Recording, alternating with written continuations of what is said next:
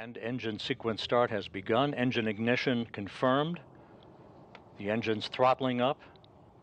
Now at full throttle. Turbo pumps at flight speed and liftoff. A new ride back to Earth for Rubio, Prokopiev, and Patelin takes aim on the International Space Station.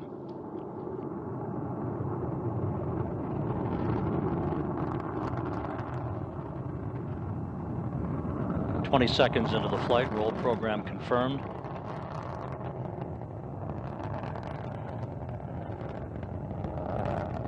Engines reported to be operating normally from the blockhouse at Baikonur. Maximum dynamic pressure.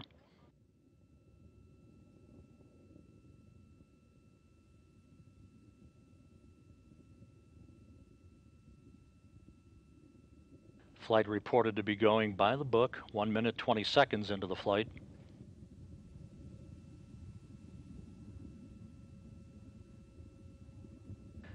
All structural parameters are reported to be normal.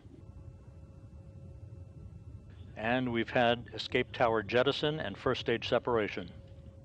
And there's a view inside the descent module, the crew cabin of the Soyouz MS-23. Normally you would see 3 crew members strapped into those seats.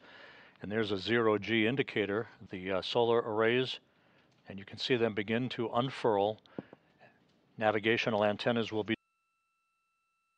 third stage shutdown and spacecraft separation.